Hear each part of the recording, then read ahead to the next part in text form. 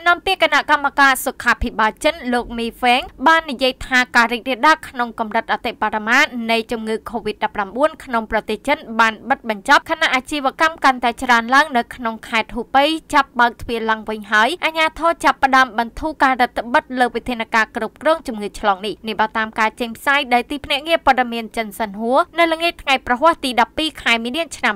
2020លោកមីហ្វេងធ្វើការកត់សម្គាល់ខាងលើនាឱកាសធ្វើសន្និសីទសារព័ត៌មានមួយនៅថ្ងៃប្រហ័សលោកមីបានថែមទៀតថាកាលពីថ្ងៃពុធករណីឆ្លងចំនួន8នាក់តែប៉ុណ្ណោះត្រូវបានគេរាយការណ៍នៅទីក្រុងវ៉ូហាននៃខេត្តហូប៉ៃដែលជាចំណុចកណ្ដាលនៃការផ្ទុះឡើងនៃវីរុសកូវីដ -19 ហើយនេះគឺជាចំនួនករណីឆ្លងទាបបំផុតជាលើកដំបូងចាប់តាំងពីខែមករាមកបើតាមអ្នកនាំពាក្យខាងលើនេះដដែលផ្អែកលើស្ថានភាពបច្ចុប្បន្នអាជ្ញាធរចិននឹងផ្ដោតជាសំខាន់លើការព្យាបាលអ្នកជំងឺជាមួយការសន្យាថានឹងបន្ធូរបន្ថយដៃឡើងក្នុងកិច្ចខិតខំប្រឹងប្រែងបង្ការនិងគ្រប់គ្រង COVID-19 រហូតដល់ទទួលជោគជ័យទាំងស្រុងតែម្ដងគួរជម្រាបថាខណៈការឆ្លងនៅក្នុងប្រទេសចិនបានថមថយគួរឲ្យកត់សម្គាល់តំបន់អឺរ៉ុបនិងសហរដ្ឋអាមេរិកបែរជាប្រឈមមុខនឹងការរីករាលដាលយ៉ាងឆាប់រហ័សនៃវីរុសកូវីដ -19 ថ្មីឬ COVID-19 នេះទៅវិញចំណែកឯអង្គការ WHO ក៏បានប្រកាសចាត់ទុក COVID-19 ជាជំងឺរាតត្បាតសកលផងដែរស្របពេលចំនួនឆ្លងនៅទូទាំងពិភពលោកមានច្រើនជាង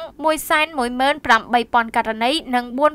4,291 នាក់បានស្លាប់អាជ្ញាធរសុខាភិបាលចិនកាលពីព្រឹកថ្ងៃប្រហ័សបានរាយការណ៍ឲ្យដឹងថាក្នុងរយៈពេលពេញមួយថ្ងៃពុធមានអ្នកជំងឺ COVID-19 ចំនួន